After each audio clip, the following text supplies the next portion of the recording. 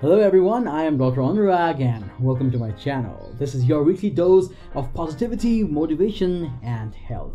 So today in the show, I'll be telling you about a few medical conditions in a simple way. Alright, so these are some conditions that happens to a specific group of people who are involved in a certain kind of a profession. You know, it ranges from writers to musicians, singers, doctors and even typists.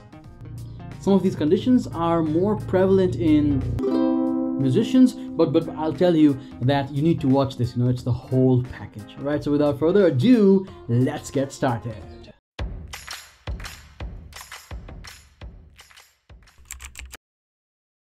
Vocal cord nodules. You know, inside your larynx, the voice box, there are those two flaps which vibrate, and those are responsible for producing sound. So if you are someone who uses their voice a lot, and by a lot I mean a lot, you know, it's for people who use their voices, just like singers and teachers, coaches, maybe radio presenters. You know, every one of those people, they are prone to developing these calluses like structures on your vocal cords, and those are called vocal cord nodules. Turns out that I am among the risk factor population as well. So if you're just like me, who believes that you are at a risk for developing vocal cord nodules, then look out for symptoms like changes in vocal range, change in your tonality, the pitch of the voice, maybe there's hoarseness in your voice that has developed recently. So look out for all these symptoms, and you know, those are what vocal cord nodules will do to your voice. Many of these famous singers also have vocal cord nodules, right? They undergo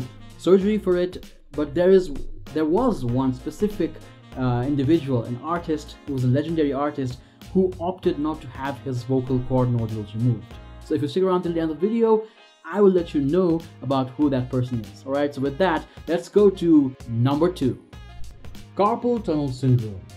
So carpal tunnel syndrome is what happens when your median nerve, right? There's a nerve called a median nerve which gets compressed in the carpal tunnel. So basically the tunnel is made up of your ligaments in your hand, in your wrist, and the bones that occupy this area. So the median nerve, you know, travels through the tunnel. So if somehow that tunnel were to get compressed, or the blood vessels that supply this nerve were to get compressed, then it would cause a tingling sensation in your thumb, in your index finger, and a little bit part of your middle finger as well. It can happen due to a lot of conditions like obesity, hypothyroidism, diabetes. You can have it acutely if you somehow manage to break your wrist bones, and it also happens in pregnancy. So symptoms you have to look out for are numbness and tingling sensation in your hands and wrists.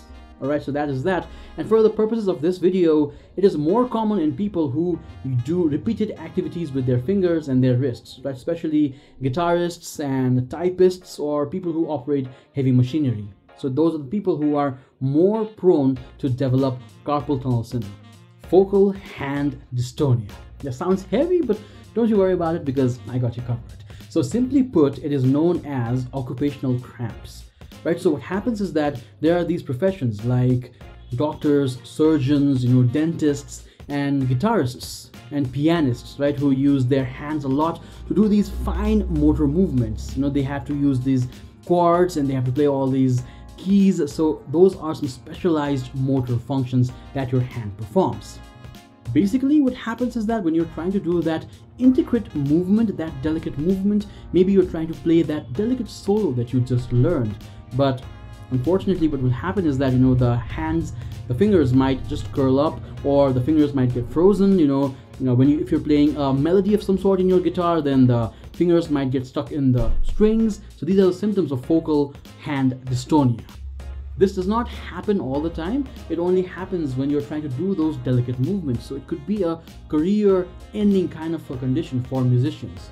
Right, but don't you worry, because it's pretty rare, and turns out that researchers and doctors and scientists still don't know how it happens. So that was focal hand dystonia. Those were the 3 conditions that you should know of for today's video. So if you stuck around till the end of the video, if you watched it till here, then that's great. Right now I'm going to tell you about that artist which I talked about, who did not have his vocal cord nodules removed. So that artist was no other than Freddie Mercury, the frontman of Queen. I was thinking of singing I Want to Break Free and, you know, make a COVID reference here, but I just got too shy to do it, so I didn't think about doing it. So yeah, Freddie Mercury opted not to have his vocal cord nodules removed because he believed that those were his secret to hitting high notes. But what happened was that later in his life, those nodules gave him a lot of problem in his music career as well. So that was his choice. So yeah, that was a little bit of a fun fact about vocal cord nodules. And yeah, that's about it for the video today. Thanks for watching. If you really like the video, then give it a thumbs up. Make sure you subscribe to the channel because I come up with a lot of these things weekly, you know, because this is the channel where you come for positivity and motivation and health all in all, right? I'm here to give you that. So yeah, hit that subscribe button once again and make sure you ring that bell icon to stay notified with all the updates from the channel. Right now, this is Dr. Anurag, the Life Doc, signing off with a promise to meet you yet again in another video. And until then, you, my friend, stay happy, stay positive, and as always, stay strong.